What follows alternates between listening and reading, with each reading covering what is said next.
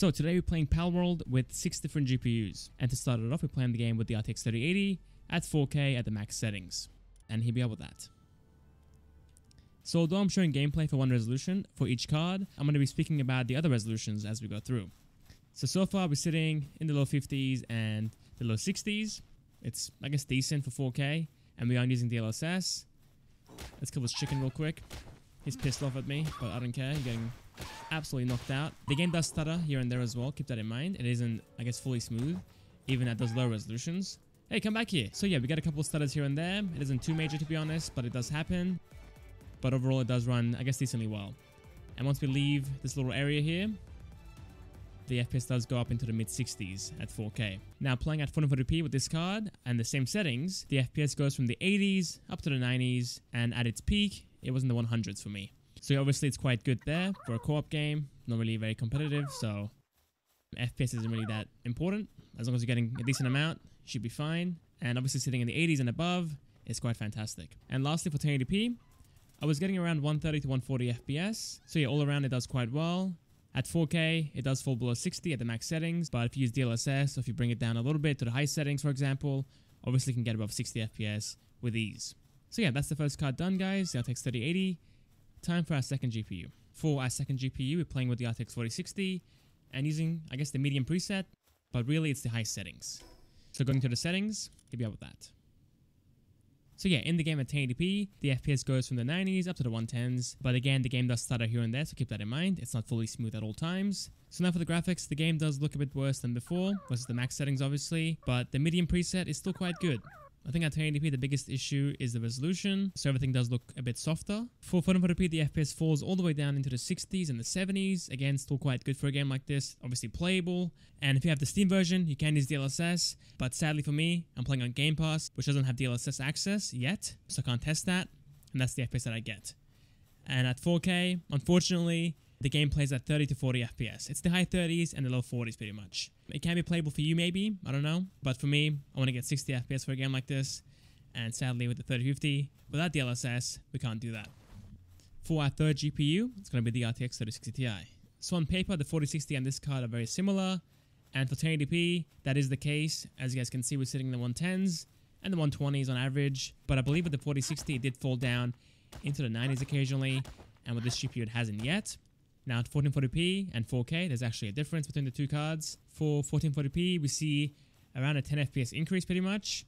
So with the 4060, we sat into the 60s and the 70s on average. Now with this card, we're sitting in the 70s and the 80s on average. And at 4K, we sat into the 30s and the 40s, or the high 30s and the low 40s with the 4060. And right here, we're sitting in the 40s and the 50s on average. For our fourth GPU, it's going to be the RTX 2070. And this card does quite well as well. At 1080p, we're sitting in the 80s and the 90s. But the high settings / the medium preset looks good and plays well as well. Now 4K is unplayable sadly, but 1440p is definitely possible. At 1440p, we're sitting in the 50s on average. It's like the mid 50s and the high 50s. And in those easier scenes, it does go up into the 60s as well. So yeah, if you're playing on Game Pass, you can't use DLSS, unfortunately. So your options are play at a lower preset or play at 1080p, or I guess a lower resolution. And for 4K, it won't be great. You're sitting in the 20s and the 30s. So again, if you're on Game Pass, it's unplayable for you, but if you have DLSS access, then obviously using that, the game will become more playable. For the RTX 3050, we're playing with the low preset, which is the medium settings. And yeah guys, we're sitting in the 70s and the 80s. It's quite good, and for the graphics, a bit worse. As you guys can see with the rock, the object detail is quite poor. It's very blurry. It doesn't look good. And we do get some pop-in as well, which was present with the medium preset, but this is far more obvious. But the game is playable, again at 70 to 80 FPS, and can go up into the 90s. And for those high resolutions, if you're playing on Game Pass, I would just skip it to be honest. It's not worth it. I would just stick with 1080p. But if you can use DLSS, then obviously playing at those high resolutions is also viable for this card as well. Time for our last GPU, which is the GTX 1060. For the final GPU, it is going to be the GTX 1060. And in the game, we're sitting in the 50s and the 60s at the low preset. That's quite good actually. This card is around 8 years old at this point, and it's able to play the game at a smooth enough frame rate that the game is enjoyable at. And yeah, for the graphics, it looks quite good. It's definitely usable obviously. I can see some pop-in, which might be annoying for you, but overall, it's not too bad. Now for the VRAM, it's using up around 4 gigs. As you guys might know, with the 1060, there's two models, a 3GB and a 6GB. So if you are using a 3GB model, you might be running into some issues at some point as you play the game. For the system RAM, around 11 gigs of usage. It's pretty low, to be honest. Most of you have more than that at this point. So yeah, it should be quite good there. And yeah, that's pretty much it, guys. That is Palworld with 6 different GPUs. And to be honest, it does run quite well. Again, the game does stutter here and there. Keep that in mind.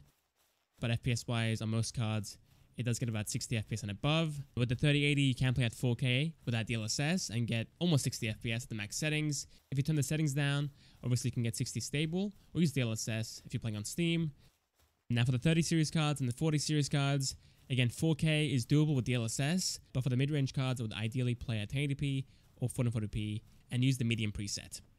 So yeah, that's about it, guys. Thanks for watching. Hope you guys enjoyed, and I'll see you guys next time for the next video. See you guys there.